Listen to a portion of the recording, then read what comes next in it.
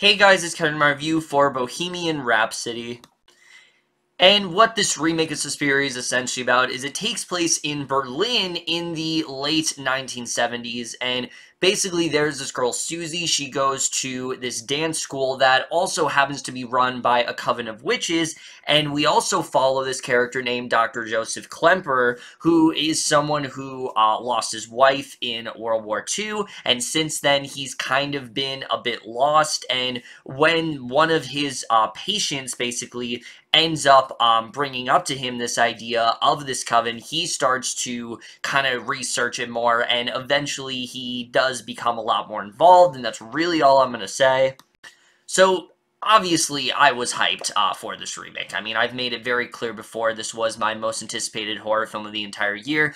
Even after knowing Hereditary existed, I was still hyped for Suspiria. Suspiria is one of my favorite horror movies of all time. I think it's such a creative and different sort of horror film, and it's one that I don't think has gotten enough attention. Sure, it's become a cult film, but I don't think it has gotten enough attention, and with this film, you know, I was really hoping that it would find a way to maybe expand into some of the mythology a little bit more, but also hearing Luca Guadagnino, you know, was doing something completely different. I was very excited to see how this would turn out between the cast and the director and all the talent on display. There was so much hype for it, and I am very happy to say that Suspiria did not disappoint me at all. This is easily one of the most creative and I think impressive remakes of the entire decade. I mean, there is so much to love about this film. It's very slow moving, but it also is probably one of the creepiest films I've seen all year. But we're just getting to right now, starting off with the cast.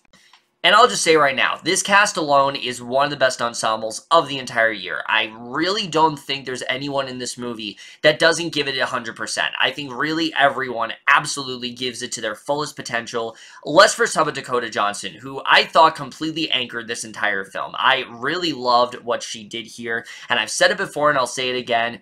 I think this is the year where Dakota Johnson really turns her career around as an actress, and if this film is any indication, that is absolutely going to be the case. Not only is she so dynamic in this role and so impressive with her range, but it's one of those roles where you just are able to get so much out of her, and Susie alone is a very complex character, far more complex than her her 1970s counterparts. You know, the one from the Argento one is far less complex than this iteration of Susie. There's a lot more to her as a character, and I really did love diving a lot deeper into that. And like I said, Johnson just absolutely goes for it. I loved what she did here, particularly in the third act of this film. She has some really meaty scenes, and I was very impressed with what she did as an actress. And like I said, after this film, I think we're definitely going to be seeing a lot more of her, and I sincerely hope we do, because I think she absolutely killed it here.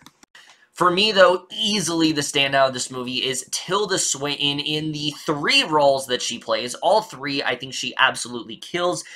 But let's first talk about her as Madame Blanc, because I really loved her in this role a lot. This is someone who's very mysterious and very cunning, and someone who is very cutthroat when it comes to the dancing. And her and Dakota Johnson's chemistry, I think, is one of the best parts of this entire film. Some of the best scenes in this movie are just these two getting to know each other. I really love getting into that character, and she really does pull it off. But for me, her standout role is easily her performance as Dr. Joseph Klemperer, who I was honestly astonished when that news came out that, you know, she was playing the doctor, and it absolutely pays off here. I mean, sure, the voice is a little bit higher pitched than others, but voice aside, this is an incredible performance. I mean, just seeing her bait and switch from how, Madame Blanc walks, and the way Madame Blanc, you know, asserts herself into certain things, and the way that Klemperer is completely different, and it makes you forget that this is the same actress. I mean, she just absolutely kills it in this role.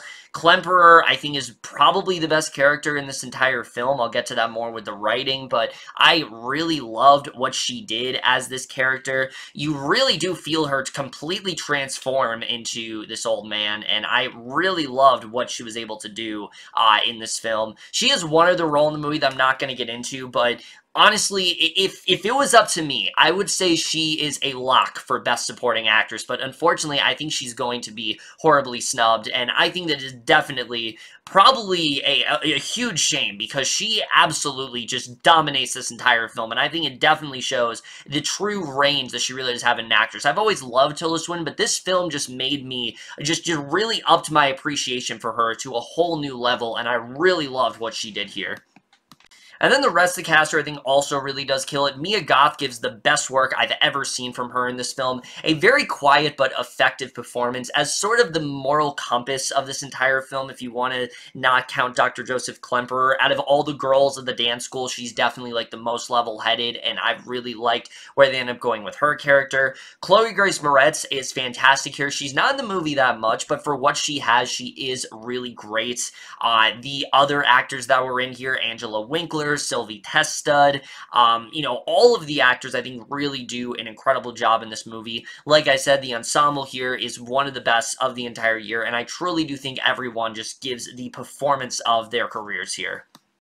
But now let's get to the directing and the writing, because that is really, I think, that makes this film stick out. I mean, sure, the cast is fantastic, but Luca Guadagnino's directing is unlike anything I was expecting it to. I mean, I'm not even going to try comparing this to the original film, because it's simply not comparable. This is a completely different film altogether. The original film, you know, it was much more over the top, and it utilized a lot more campiness, and it leaned very heavily on that. This film is much more grounded and realistic and very eerie, and I think that immediately just sets it apart from the original and makes it stick out. And again, because of that, I'm not going to just compare this to the original constantly, because like I said, I just don't think they're comparable.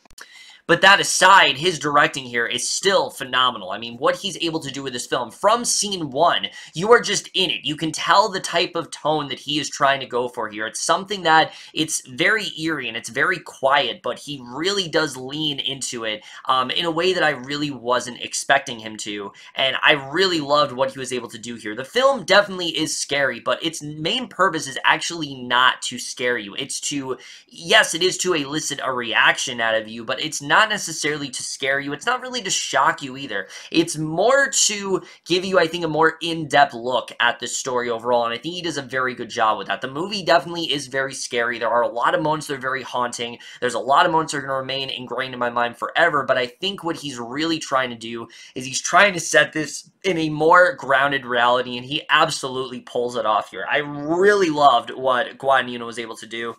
You know, I've really enjoyed his work in Call Me By Your Name a lot, but this film proves to me that he is one of, I think, the best, you know, master crafts working today, and I can't wait to see what he's going to do next. I think he just really, this was very much a passion project for him. From what I understand, this is something that him and Tilda Swinton wanted to work on for like 30 years, and you definitely did see that passion here. He really did do a great job, but the writing as well, I really love in this film, because like I said, again, I'm not trying to compare it to the original, but the thing that this film does differently is that because of certain things, you know, in the original that were, and again, I'm not trying to compare this film to the original at all. That's not what I'm trying to do here, but there are some things where it is kind of hard to talk about without really getting into it. Also because the film is very much enriched in spoilers. I hope you guys understand that. There's a lot of things I'd love to get into, but it's going to lean, you know, it's going to delve into spoiler territory, so I'm going to try to refrain from saying as much as I can. But what I will say is that what I love about the writing in this film is that certain, you know, right from the first scene, you know this is going to be a completely different film. And the thing that Guadagnino is able to do very well here is he's able to take the things that we loved about the first film, certain iconic scenes that we expect, and he does them, but then he takes so many hard left turns, and it's one of those things where it shouldn't work. It's like, why would you go in this direction? But considering what the story is trying to do, it actually makes a lot more sense. Certain things that are twists in the original are not twists here. Certain things that we weren't able to delve into as much, like the Coven, for example, we get into a lot more. The politics, especially of the Coven, I found really fascinating. There's a very interesting debate going on with them, and I really loved it a lot. It's kind of a commentary on the politics of today, and I think they did a very good job with enjoyed doing that. There's a lot of subtle things that Guadagnino is trying to say in the script because it is far more complex than the original, but it never feels like it's preaching to you. It feels like it definitely does have a purpose, but it also is able to do it from a story perspective, and that's something that I really did love about it a lot. It's just because the fact that the film is a lot more, it's a lot different, and like I said, it's definitely a lot more complex. It's able to give you a lot more things to think about, and that's something that I really loved that Guadagnino was able to do with this film. But the thing that really does impress me about Suspiria is the other half of the film, the inclusion of Dr. Josef Klemperer, who, in theory, yes, I will admit when the film started, I'm like, this is kind of superfluous, I don't really know why he's here.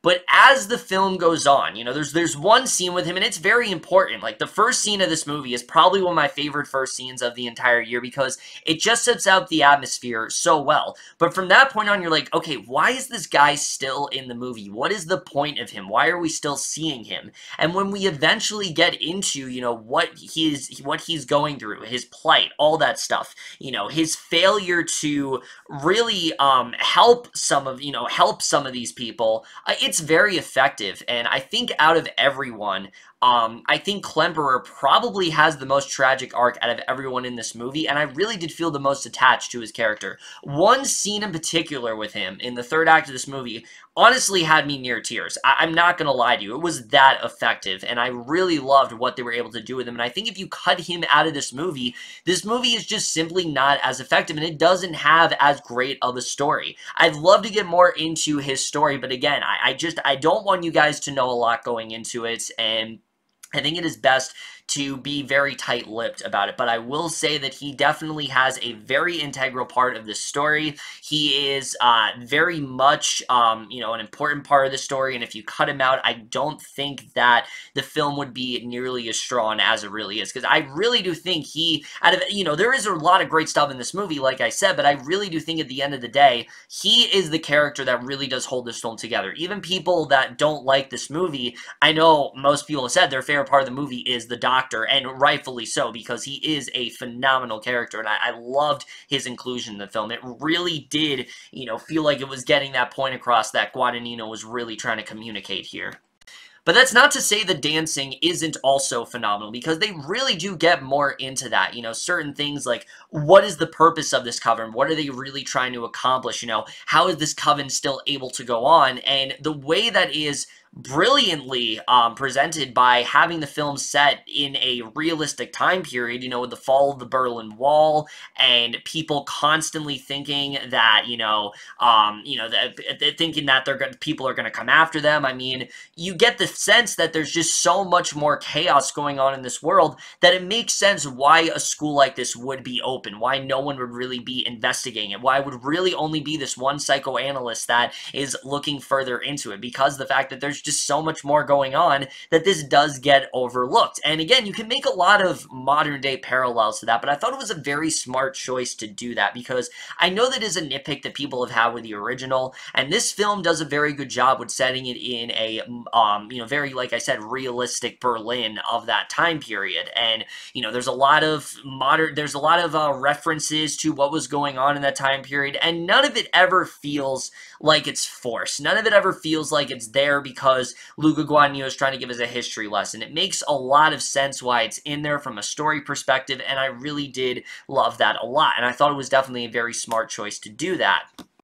But going back to the other characters in this movie, they're also very well done, and a lot of them are not what you'd expect them to be. The character of Susie especially, without getting into too much, she's not really like the character that you know in the 70s film, and I thought that was a very smart choice overall. I thought the character of Susie, where they end up going with her dedication to, you know, the dance academy, all that stuff, was very well realized, and like I said, her and Madame Blanc's relationship is really one of the main components of this entire film, and I think it definitely is one of the most interesting parts of this film as well. I really loved what they end up doing with her and a bunch of the other characters here. I thought it was very well realized in that regard.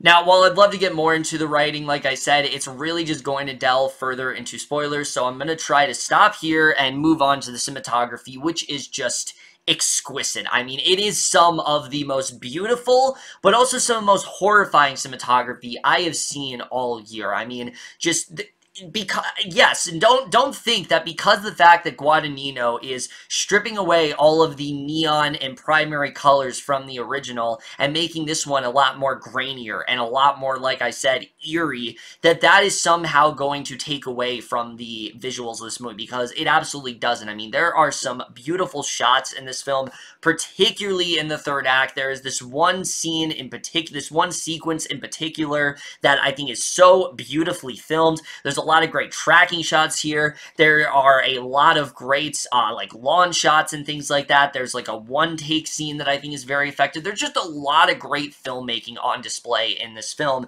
but particularly the detail in the dance school. I mean, it is a huge area. There's so many various locations to it. There's so many things that I think are going to stick with you after you've seen this film, and there are some things you truly are never going to forget, and I really do applaud Guadagnino for going there. A lot of directors would try to overlook this. A lot of directors would try to kind of, you know, they would try, you know, a lot of directors would try to lessen a lot of the stuff that he does here. And sure, the film is very violent, but it never comes from a gratuitous perspective. It shows very well why it is as violent as it is. And again, there are some scenes here that are quite terrifying, and there definitely are some scenes that I'm never going to forget, and that's something I really did love about this one a lot. And again, that is very much thanks to the cinematography here.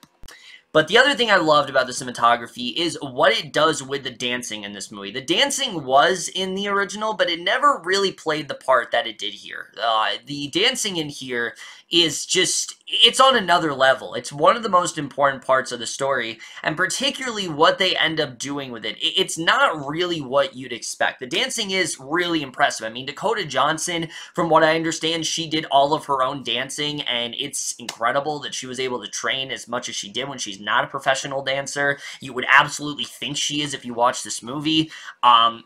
But what they end up doing with the dancing, I've truly never seen it done like this before. It's very hard to watch at points, and it's very uncomfortable. But again, I really do applaud Guadagnino for going there, as a lot of directors, like I said, would try to shy away from it, and I think the cinematography is just very beautifully presented here. There's one particular dance scene in this film called Falk, and that entire sequence is just, that's top 10 best sequences of the entire year for me. I mean, I love that sequence a lot, and there are many sequences that are like that, but that's really the one that does stick in my mind, and I think after this film, you're never really going to look at dancing the same way again. That's really all I'm going to say.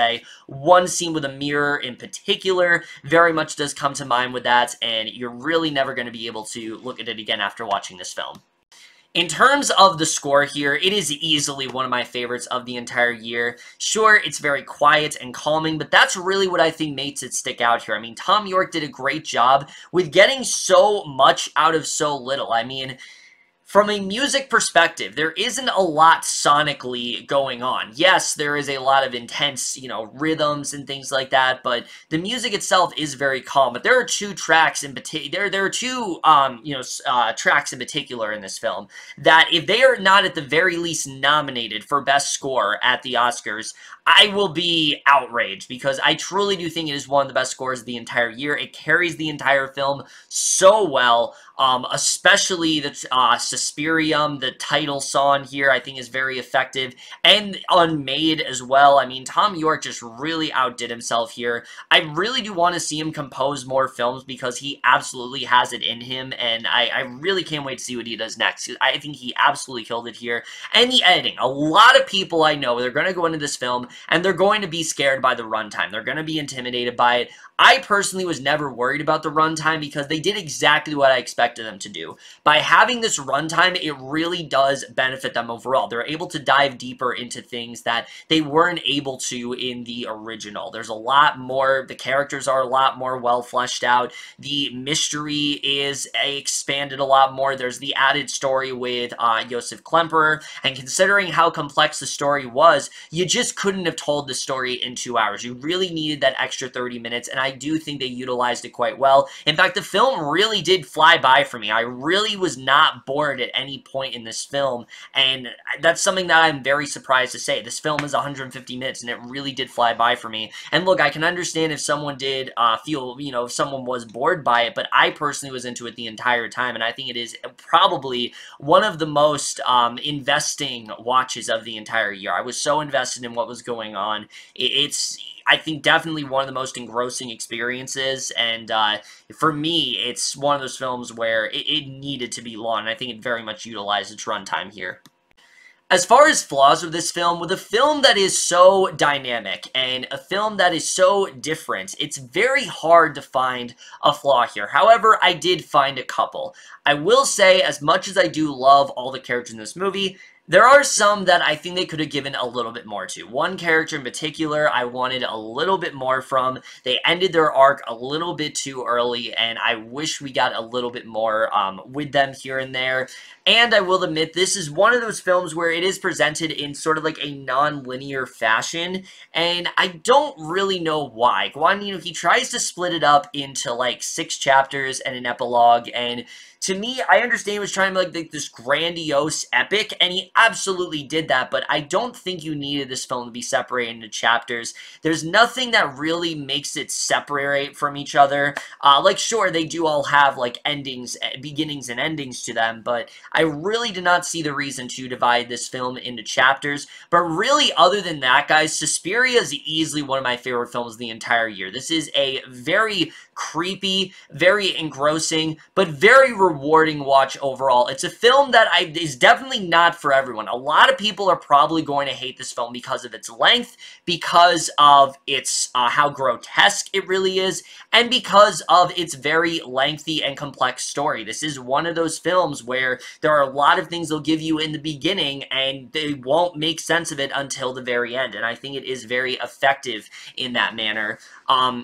And like I said, I think a lot of people are going to dislike it, but I personally think it is one of the best remakes of the entire decade, just because of how different it really is. I mean, I truly have never seen a remake like this that completely changes the story of the original. It's still respecting the source material. Like, for those who are worried, it does still respect the source material. It does still respect the story that Argento did create. It's just kind of building off it and veering off into a completely different direction that I really did love here a lot. I think Luca Guadagnino does some of the best directing the entire year. Tilda Swinton, I mean, she should be a lock. She's not going to be, but she absolutely should be a lock here. And that alone is enough of a reason to watch this movie. But then when you couple that with, like I said, the incredible cinematography here, which is so dynamic and just in depth, and there's a lot to love about that. Tom York's very haunting and beautiful score that I really loved a lot, and just the story overall, what they're able to do with these characters, the way they're able to flesh out the Coven more. I mean, there's so much to love about Suspiria, and there's so many things that I'd love to say, but again, this is just a film that I think is best to go into not really knowing a ton. It is much more of a rewarding experience in that way. It is a film that's definitely not going to be for everyone, but if you want to see it, I would absolutely say see it as soon as possible. It is definitely one of the best remakes of the entire decade for me. I absolutely adored Suspiria, and I am going to give Suspiria an A. Wow, what a great year for horror, guys, honestly. Between this, Hereditary, A Quiet Place, a few other films that I'm not thinking right now, this has been a really stellar year for horror, and hopefully 2019 can keep it up. You know, 2017, you know, we've seen some really great years for horror, and this is definitely one of the best of the decade, and this is definitely one of the best ones out there right now, for sure. But if you guys have seen Suspiria, let me know what you guys thought of it. Would you compare this to the original, all that stuff? I tried to refrain from comparing to the original, even though I did several times. I tried to do my best to try to just look at it as a film, but it's one of those films where you can't help but do that because of how different it really is. If you haven't seen it, see it as soon as possible. It is definitely the highest recommendation. But that's it for this video. Hope you guys enjoyed it. We'll see you guys in my next video, and we'll see you guys for that. Okay, bye.